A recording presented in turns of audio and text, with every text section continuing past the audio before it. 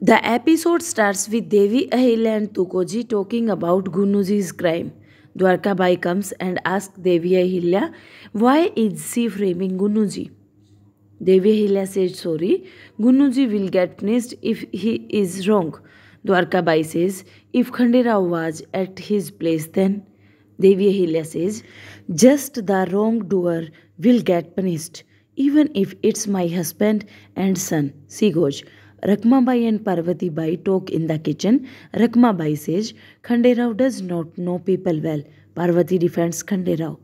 Rakmabai says, I regret that Khanderao had better options.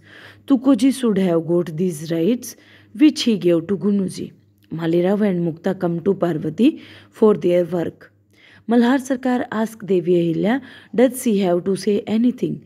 Devi Ahilya says, we got to know the truth from these accounts. 1/3 part of the money is spent in the dam project. Khanderao asks, who was the head of this project in Ratlam?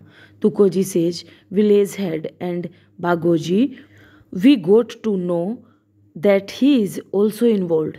One more person was supervising, but no one is ready to take his name. Malhar Sarkar says, who can it be? Khanderao says, I will make Gunuji admit the name. Guard comes and says, Dwarkabai wants to meet Malhar Sarkar. Dwarkabai comes there. Everyone leaves.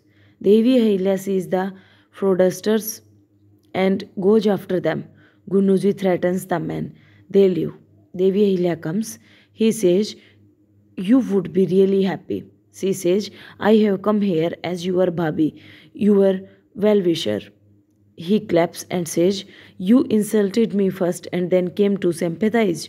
She says, Malhar Sarkar and Khanderao love the people as their children. You have hurt them. Malhar Sarkar says, I understand this, but the people are like my children. If anyone cheats, then it's my duty to punish them. She begs him. He asks her to get up. She says, I beg you to forgive Gunuji. He says, you have asked a lot today. She says, he is our son-in-law. He says, he should have remembered this. She says, I know he did wrong, but we cannot do wrong. He gets angry and says, I cannot do wrong by forgiving him. He cheated us. Devi Ahilya asked Gunuji to accept his mistake. Then he would not get much punished. She says, this will relieve your wife and Sasubai's pain a little bit. She goes. He gets angry. Malhar Sarkar says, I gave him love and Khanderao gave him respect. Why did he do this? Dwarkabai says, I do not have any answer. Do you have an answer for my feelings? Our daughter cannot tolerate this, at least for her sake. He makes her sit. He explains her. He says, you wanted me to declare Gunuji as the heir, but he has cheated us like his dad. I am sorry, I cannot help you in this matter. She cries. The man gets Gunuji's news to the Naji. The Naji says, they cannot touch my son.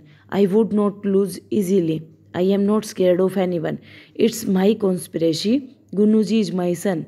Tukoji presents the case in the darbar. Malhar Sarkar asks Gunuji to confess his crime. Gunuji says no.